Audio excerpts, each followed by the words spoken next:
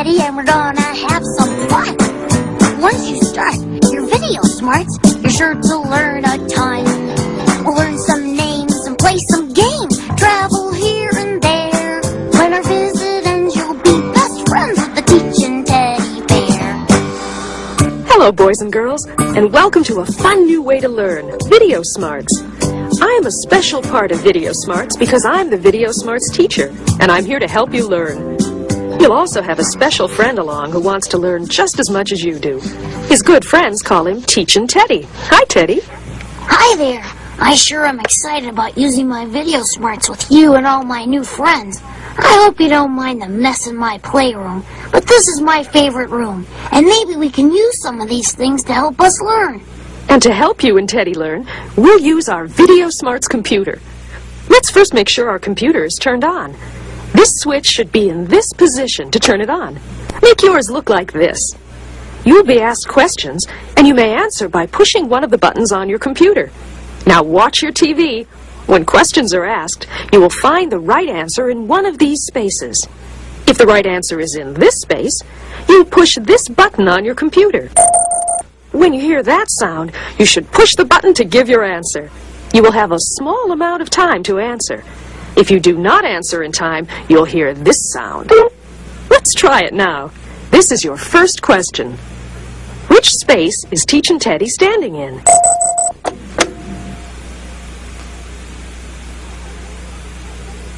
I am in this space. Find Teachin' Teddy again.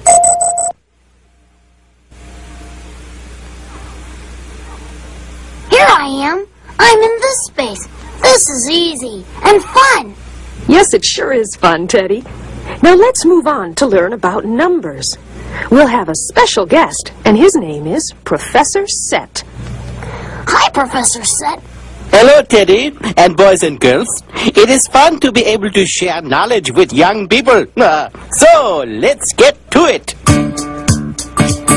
It's time to study with Teachin' Teddy. Get ready, girls and boys. You're gonna learn a lesson I know you will enjoy. You'll learn about sets and numbers, and then you'll have some fun when you and Teddy learn about the number one. We begin to learn about numbers and counting by first understanding a new word. Set. Set is simply a word for a group of objects. So, if I see a group of books, I should say that it is a set of books. Or a group of blocks is a set of blocks. That's right. And a set can have any number of things. Different numbers of blocks can make up different sets of blocks. We've learned something important, you bet. A group of objects is always a set. No matter how many, no matter how few. If there's one or more, it's a set, that's true. To find out how many you have in a set, just count them up and there's nothing to sweat. The number of things we count in a set tells us how many. You bet! A group of objects is always a set. This is something to never forget. A group of objects is always a set. This is something to never forget. This is a set of blocks. This is a set of blocks. This block is also a set. I think I know about sets. Can we answer some questions about sets? Sure! Boys and girls, find the set of dogs.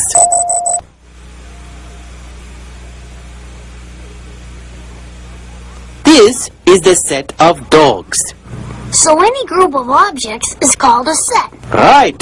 Whether the objects are dogs or apples or kites. Find the set of cars.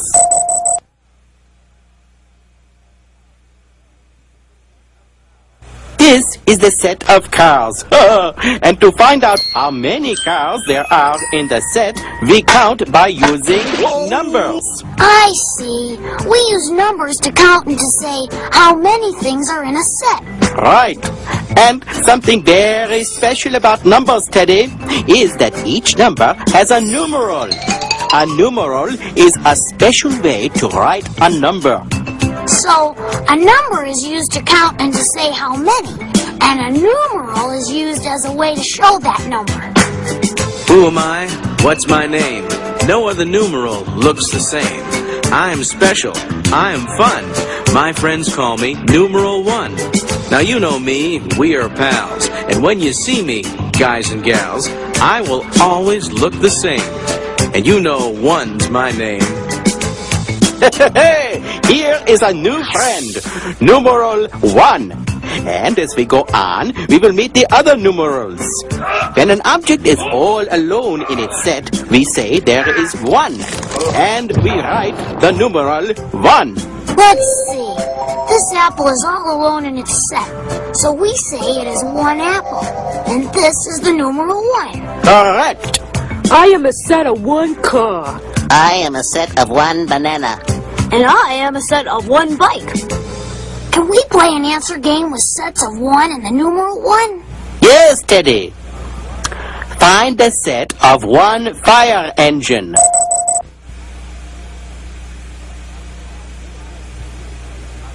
This is the set of 1 fire engine. It is all alone in its set. Find the set of 1 doll.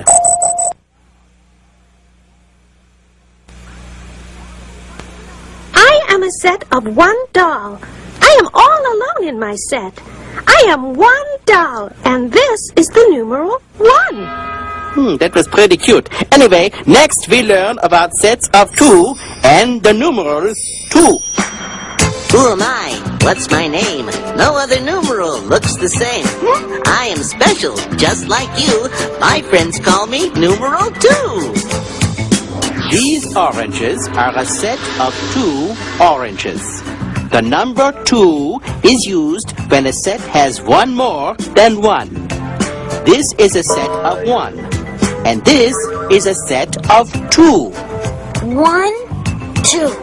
1 is all alone, 2 has a friend. Can we find sets of 2 now? Pick out the set of 2 crayons.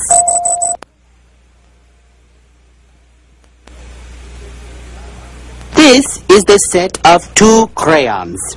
Or we can say we see 2 crayons. 2 crayons, 2 apples, 2 walruses, 2 friends, and the numeral 2. And if another friend comes along, we say there are 3. And we write the numeral 3. I'm special. What's my name? No other numeral looks the same. I'm special. Look at me. My friends call me Numeral 3. 1, 2, 3. 3 friends, 3 walruses, 3 apples, 3 crayons, and the numeral 3. Can you pick out the set of 3 rabbits?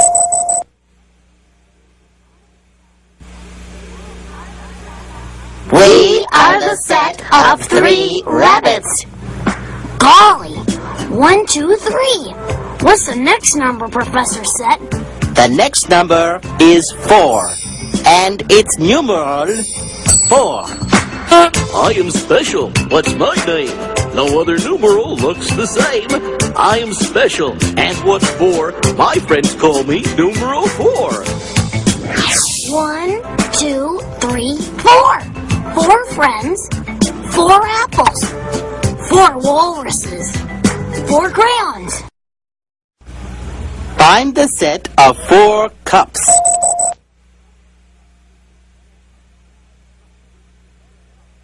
This is the set of 4 cups. So, if your mother asks you to put 4 cups on the table, won't you feel proud that you know how many cups she means? That's one reason numbers are so important. And our last number for now is the number 5 and the numeral 5. I'm special. What's my name? No other numeral looks the same. I am special. I am alive. My friends call me Numeral 5. 1, 2, 3, 4, 5.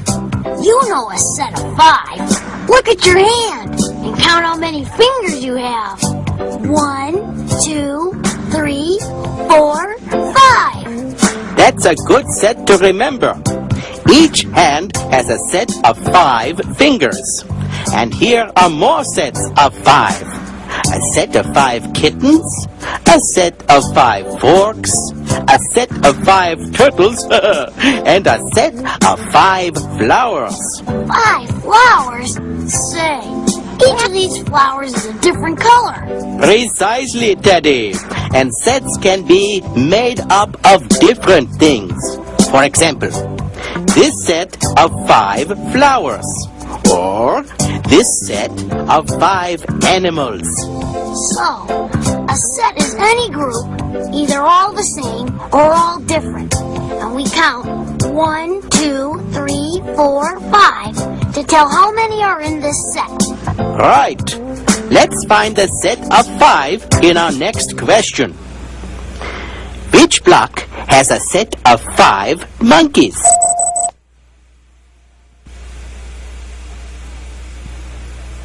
This is a set of 5 monkeys. Get ready to count with Teddy. The time has arrived for you to count the numbers 1 through 5.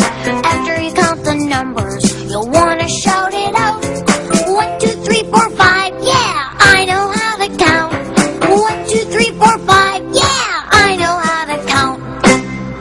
Is there more to learn about numbers? Many things, Teddy. More numbers and more numerals. But first, let's hear about how we use numbers. Little boys fishing in the sun. How many boys? Just one. Pretty little girl, his eyes are blue. How many eyes? 1, 2. How many redbirds sitting in the tree?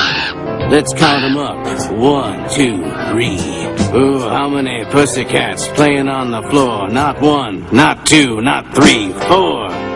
Numbers, numbers everywhere. They even tell the size of our underwear. 5 alligators going for a drive. 1, 2, 3, 4, 5. Oh, numbers, numbers everywhere. I love you, baby. I dig you, man, yeah. Thank you so much for all your help, Professor said. Teddy, now that you and your friends know about numbers and numerals, we will go on to learn how to compare. Compare? Compare? Let me show you what compare means. Here are 2 school buses. Everyone look very carefully and tell me what you see. I see 2 school buses. One is red and one is yellow. Very good, Teddy. What you just did was to compare 2 things. I did? It simply means to look closely at things and tell how they are alike and how they are not alike. Hey, that sounds easy. Well, it takes some practice, Teddy, and there are words to help us to compare. The most important comparing words are same and different. I've heard those words before. Oh, sure you have, Teddy. And you may know that same means alike, and different means not alike. Look at these school buses again. Wow, that red school bus just changed to a yellow school bus. The school buses are now alike, or we can say they are the same. If we bring the red bus back, the colors of the buses are not alike, so we say the buses are different. Can my friends and I try picking out things that are the same and things that are different? Which set has balls that are all the same?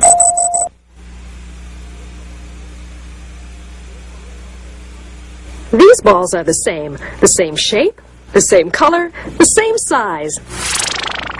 Which set has toys that are different?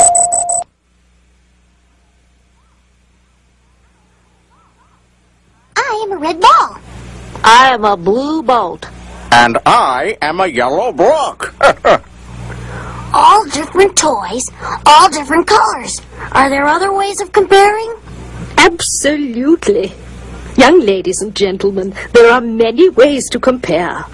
Miss Match, you're just in time to help us understand the different ways we can compare. Study, study, study with your friend Teddy, the teaching teddy bear. What makes things different when they seem the same? How many, how big? Compare. Comparing things is a brand new game that you and I will share. Let us learn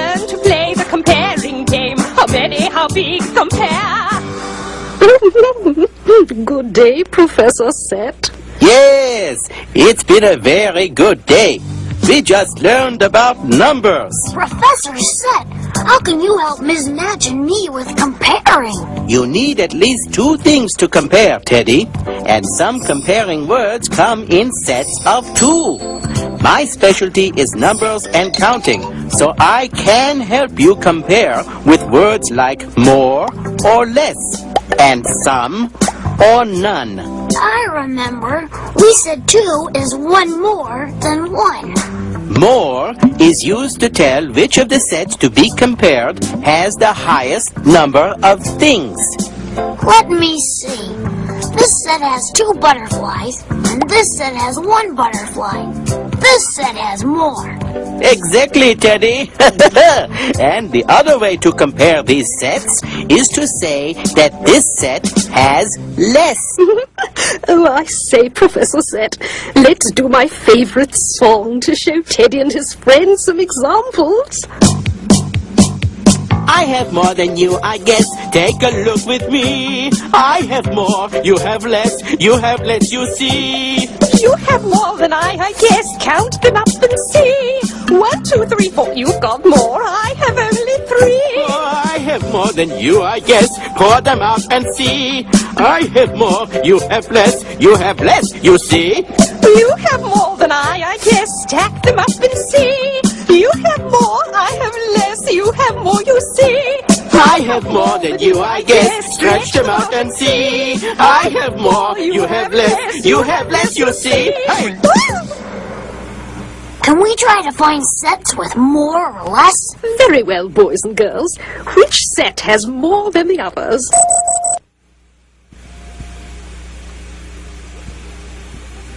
This set has more grapes than all the others.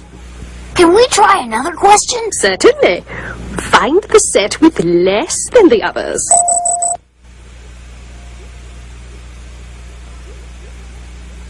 This set has less marbles than the others.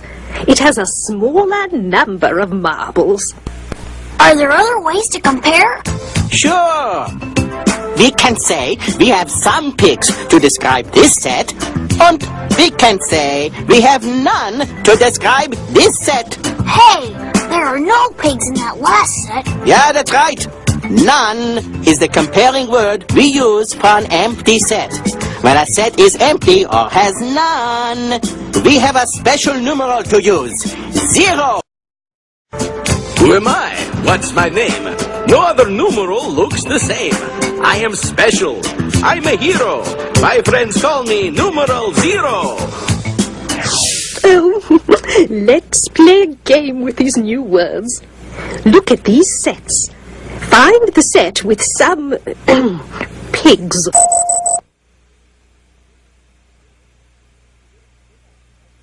This set has some pigs. Find the empty set, or the set that has none.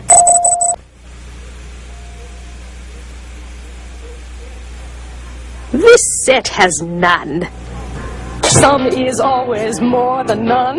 None is always less than some. That's the truth. That's the truth. That's the truth. Even if the sum is 1. One's not much, but it's more than none. That's the truth. That's the truth. That's the truth. None means nothing's there but air. Nothing's there for us to share. Nothing to smell. Nothing to touch. Oh, none means nothing. And that's not much. Some is always more than none. None is always less than some. Some is always more. None is always less. Keep that in mind and you'll pass the test. Some is always more than none. Boy, we sure have learned some new ways of comparing. What's next? Well, Teddy, we can also compare by size when we use size comparison words like big or little, or short or tall, because we use our eyes to compare. Watch closely while I show you some size comparison words. If you want to be wise, you must learn about size to recognize large and small. A A pig, big or little, and the monkey in the middle. Would you say he's short or tall?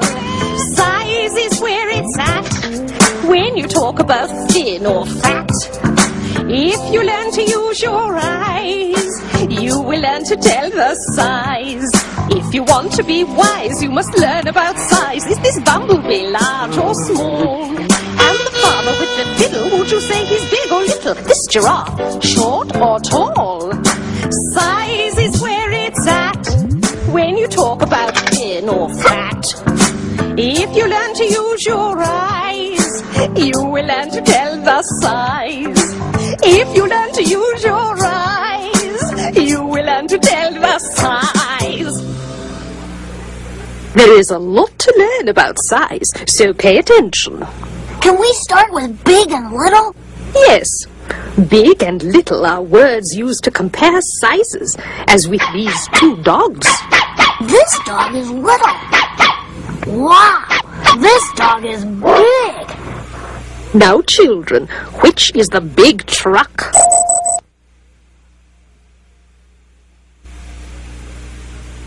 This is the big truck. Which is the little boat?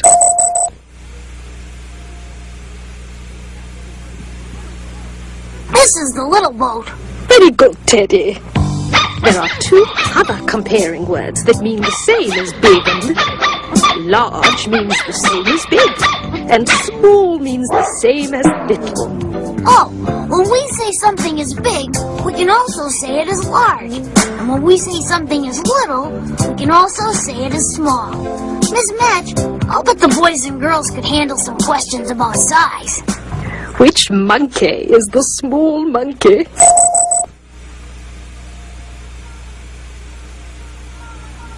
I am the small monkey.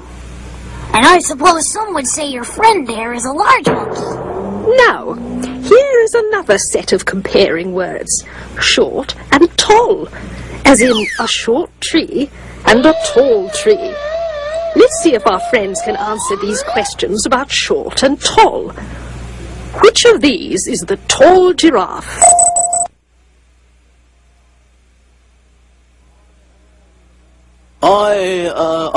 I'm the tall giraffe. Find the short tree.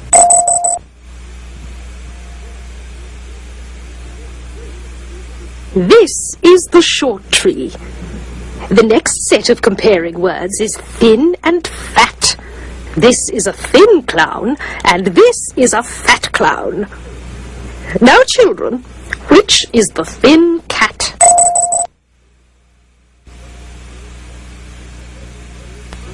This is the thin cat. Which is the fat cat?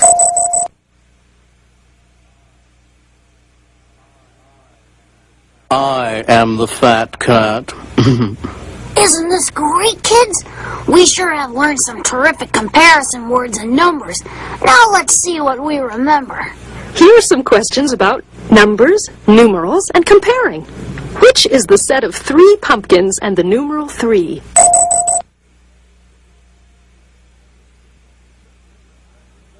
This is the set of 3 pumpkins, and I am the numeral 3. Find the set of 1 book and the numeral 1.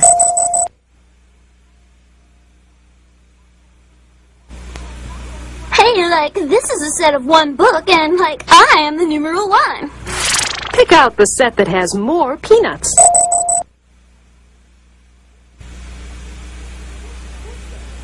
This set has more peanuts. Which set has 5 lollipops and the numeral 5?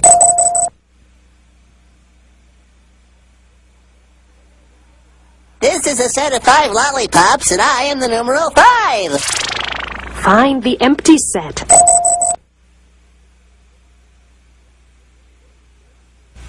This is the empty set. Terrific! This is really fun. Can we answer more questions? Sure. Which is the big ice cream cone?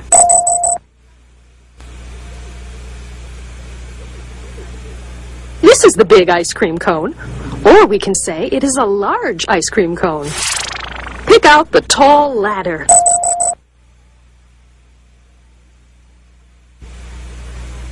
This this ladder is the tall ladder. Find the thin clown.